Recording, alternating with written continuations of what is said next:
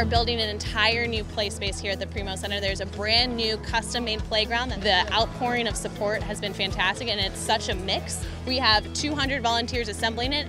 We got on the team bus at 10 a.m. and we just drove down from DeKalb and it came in here. We have the entire program with us, 33 guys in total that are here to help. I had goosebumps earlier today when I saw the first polls going up. The Primo Center is a homeless shelter for women and children. We are trying to end homelessness. Just to see all the people coming out and all the volunteers, it's amazing. We're excited to be here. You know, anytime we can give back to the community, it's a great day for us. We're just trying to follow the lead of our president, Dr. Baker, and athletic director, Sean Frazier, and just giving back to what we call the community at NIU. I think that, as anything, with great privilege comes responsibility, and we're a very privileged group, and we're just trying to give back, and our responsibility is to give back to those a little bit less fortunate than us.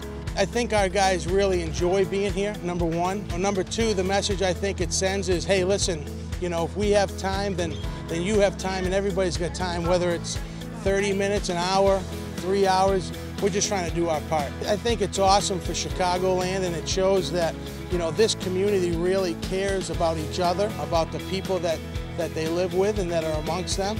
The playground is going to mean so much to the community and to the children inside, and just to see the excitement in the children's eyes. I think that's going to be an exciting moment, is when they finally cut the ribbon and the little ones get out here and run around. And, you know, I have a 1-year-old, so I know that smile, you know, that smile's worth umpteen millions of dollars, you know what I mean? Just to get that smile from a little child that maybe might not have had this opportunity without the White Sox and their great charity and what they're trying to do and give back to the community.